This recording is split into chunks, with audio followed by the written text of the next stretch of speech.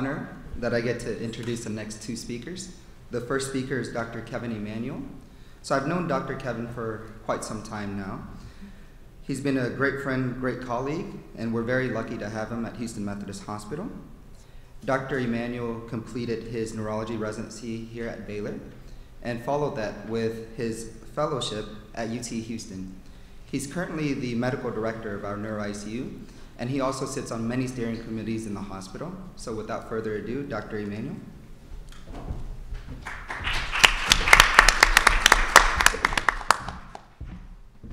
Thank you. Thank you for having me, and thank you, Dr. Tino, thank you, Dr. Volpe, for the invitation.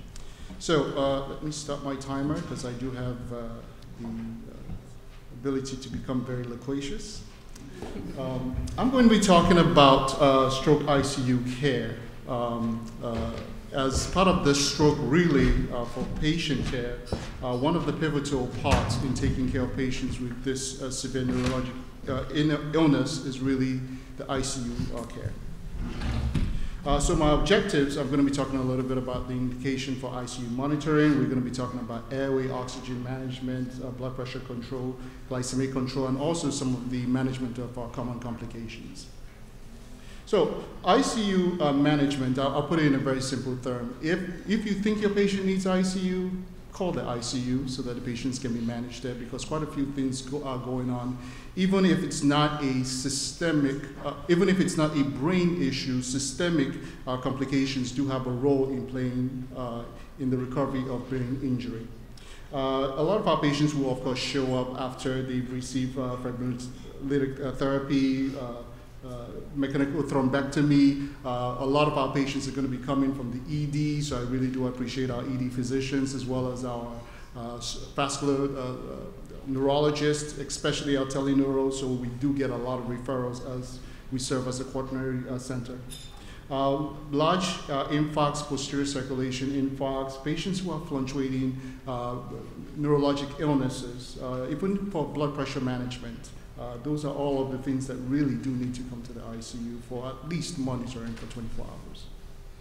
So some of the goals, general goals, of course, is to get your patients to be better. But one of the things that the ICU really offers is to, while we cannot reverse the primary injury, our focus is to prevent additional secondary injury and really provide patient support and minimize some of the complications that can happen. And one of the foundations of the way that we deliver care is that it's really individualized to the patient's needs. And we also want to support the family as well, because they are going through this with their patient, with their loved one who, you know, has a sudden onset change that really can affect the rest of their lives. So some of the basics with any really ICU patients, it's airway, breathing, circulation, disability, exposure, and for neuro ICU, neurochecks, neurochecks, neurochecks, neurochecks. So let's talk a little bit about airway and oxygenation. One of the things that we want to ensure is that our patients actually has the ability to breathe. Not just breathe, but breathe well. So breathing patterns, which can vary depending on the location of the strokes, are important clues to what the patient may further need. Most of our patients really, you just need to keep the pulse ox above 94. There's really no need to hyperoxygenate these patients. And a lot of our patients, especially those with large territory infarcts, will end up requiring some form of support, including intubation and ventilator management. So this is kind of what I mentioned already, but one of the things I want to specifically point out, especially as a side effect of using TPA, is angioedema. So angioedema, not everybody needs to be intubated, but the thing about angioedema is that you need to recognize it early. If you recognize it early and you actually intervene by giving these patients steroids, giving them antihistamine, there's a good chance that if this is just a partial angioedema, that you may not need to intubate these patients. However, it's always better to recognize what the patient needs before the tongue actually swells up, so that you can secure an airway without having to do additional surgical emergent procedures. So I'm going to kind of skip over these because these are typically things that we do as part of our neuro checks, really just making sure that if there is any change in these patients, we can pick up any worsening and really try to ameliorate whatever the complications may be. But early recognition, as I mentioned, is pivotal. So in addition to just neuro checks, one of the other things that we do see is patients who come back from endovascular suite. Even if there's not an intervention in these patients, a lot of them may show up with systemic issues, things like they lose their pulse, they have groin hematomas, which may not be apparent, especially since you can store quite a bit of blood in the thigh, or also in the, not quite as much in the radius, depending on the location of entry. But you want to ensure that there is a way for you to continue to monitor those sites and really recognize when there are complications. And in some of these cases, really save the patient's limb. Now, let's talk a little bit about blood pressure and circulation. Now, blood pressure is an extremely important tool. Oftentimes, our patients are going to come in hypertensive. One of the things that I always mention is that we want to ensure, especially for patients who are going to be intubated, that we have a clear way of monitoring these patients' blood pressure. So oftentimes, we will put in A lines, typically, depending on what the patients really need. But avoiding hypotension is one of the paramount things, and I'll talk in a second about that. But also, you don't want the extremes of blood pressure as well, as they can have poor effects on the patient's already tenuous brain. For patients who are hypotensive, how do you kind of manage these patients? One of the things that we do is that we try to assess the patient's volume status. Oftentimes, there's really no benefit to putting these patients on pressors. You really want to figure out why this hypotension is occurring. So a lot of times you give these patients volume. Now, the type of fluids that you give patients does matter, because fluids to me are like any other medications. They do have kind of their own risk versus benefits. So staying away from hypotonic saline for resuscitation is ideal. So we already kind of mentioned this a little bit, and then stopping their blood pressure medications. Oftentimes, I have seen cases where the patients may still be under the effects of their oral blood pressure medications or even IV. In part of evaluating the patients as well, one of the unique things that we do have in the ICU that helps us really manage these patients very quickly is that we have the use of ultrasound. We can use that to not just do a stat bedside echo, try to assess the patient's volume status, but we can also figure out underlying etiologies, because oftentimes patients do not just present with one particular thing. Sometimes patients also present with MI, for example. And then management of the patient's arrhythmias, because oftentimes atrial fibrillation, there are quite a few things that need to really help the patient become hemodynamically stable. So a little bit more about blood pressure management, especially when the blood pressure is elevated. The patient has undergone TPA, for example, and has undergone mechanical thrombectomy, and we've set a parameter. How do we achieve those parameters? Now, there are really two big ways. It's either you give an IV push, or you start the patients on drips. Typically, if I've given more than 2 pushes and we're still out of the range, I would typically start a drip. My preference for drips is because I want to avoid really wide swings in the patient's blood pressure, because I think that that variability does play a big role in the overall patient's outcome. At least we see that also in patients who have ICH.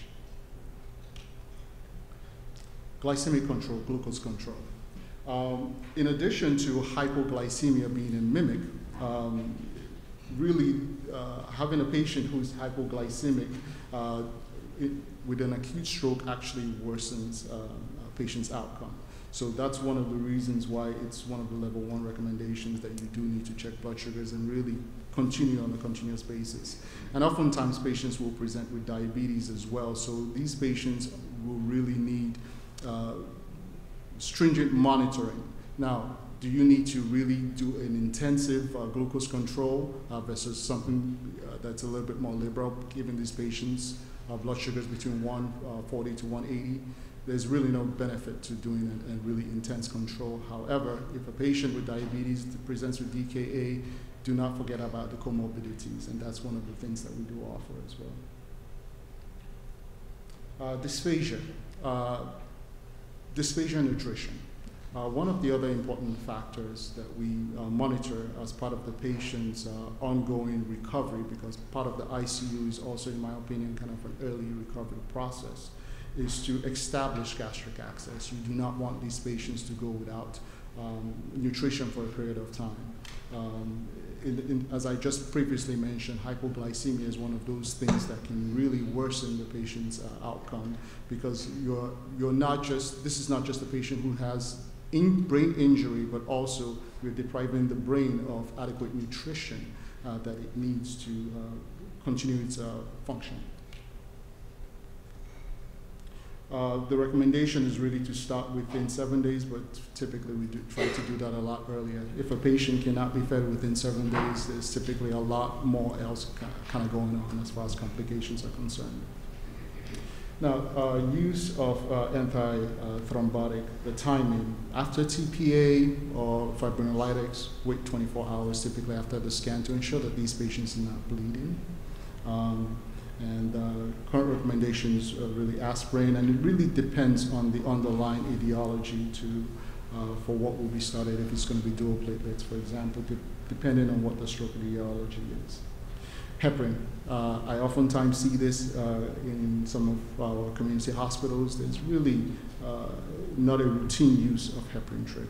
A few times that you could consider early anticoagulation, which really needs to be a bigger discussion among the team members, weighing the risk versus the benefits. If a patient, for example, has an intracardiac thrombus, if the stroke is actually a venous infarct, from a venous sinus thrombosis, if there's dissection, if the patient also has systemic issues like a pulmonary emboli that's actually causing hemodynamic compromise, or in quite a few cases, patients who may have occluded artery from the endovascular insertion site, where there's a loss of limb, a discussion has to be made as far as weighing the benefits versus the risk. But for most patients, we typically, especially those with AFib, it's depending on the size of and the location as well of the stroke, will kind of determine the timing of initiation of anticoagulation.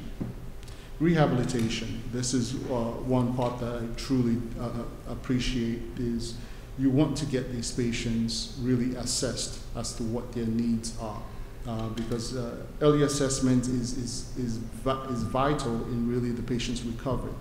And this also helps us as we kind of build around the patient and their families as far as what their recovery plan looks like, if there is any opportunity for recovery. Complications. Some of the common complications, of course, hemorrhagic conversion. Particularly, I recently had a patient, actually 2 days ago, that had a large hemorrhage after receiving IV TPA. These risk factors typically are larger strokes, patients with an older age, if they have underlying coagulopathies, for example. And this typically, you will see these within the first 24 hours. So how do you manage that when this does occur? First, you want to really establish that that's what's going on. So a STAT CT scan, making sure that these patients' airway, their breathing, their circulation, all those things are stable, giving the patient cryoprecipitate, and in some cases FFP if cryo is not available, but really getting the neurosurgeon involved as well, because there might be an opportunity for neurosurgical intervention, typically if there's like a cortical or surface bleed. It's also part of our ICP or intracranial pressure management, which I'll discuss in just a second. Fevers and infection. Oftentimes, patients with strokes will come in with a really decreased level of consciousness. Oftentimes, they may have infections that are also that they may present with. So management of really hypothermia is core. In my practice, what I typically would do is that I will use Tylenol, and if that doesn't work, then use a surface cooling device while trying to essentially treat the patient's fever, shivering as well. And fever is also one of the things that, for patients with any neurologic illness, even in you and I, if we have a fever or an infection, we're not quite ourselves. With a patient with acute injury from stroke, their examinations are going to worsen. So we often do a lot of CT scans when the patient actually needs a Tylenol. Some additional complications include really large strokes that have cerebral edema and mass effect. These carry increased mortality, morbidity, occurs in about 10% of all strokes.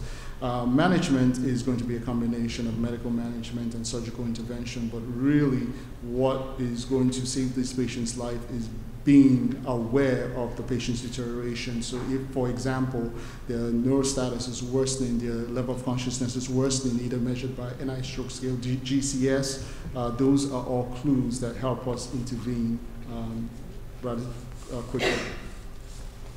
So patients with anterior circulation, large territory strokes, one of the things that we do in management of those patients is really kind of managing their intracranial pressure. Now, most of these patients, they do not. There's not really a good indication for putting an ICP monitor in these patients. Clinical exam, in my opinion, really kind of gives you an idea of what's going on. If this is a patient who's rapidly deteriorating, every step that you take essentially is a time-saving, time-buying process to get the patient to surgical intervention if that is available for the patient. So this is one of the algorithms that we use in our ICU, and really it's just, if you notice that a patient is now having a neural change, there's a blown pupil, there's a sign of herniation, one of the things that you can do at bedside is raise the head of the bed. The other thing that you can do as well is hyperventilate these patients. These patients will often need their airway secure, but you can hyperventilate just using an amble bag. You don't want to now do this forever. We're just really buying time. Hypertonic saline, I think I have I've seen more benefit, at least in my practice, of using 23.4% saline boluses rather than mannitol, but you use what you have to essentially buy time until you can take these patients typically for decompressive hemicrania if they do qualify. Some of the as I mentioned, definitive treatment, surgical treatment is really decompressive hemicrania. For time's sake, I will move a little bit fast. But one of the things that I do want to mention, because oftentimes we do get a lot of transfers to our ICU for patients who need surgical intervention, is that whenever you're discussing with a family, decompressive hemicrania will save the patient's life. It may preserve the patient's what the patient currently has as far as their neural status, but it's not going to reverse what has already occurred. And oftentimes patients' family arrive kind of in distress, thinking that surgery is going to improve the overall symptom.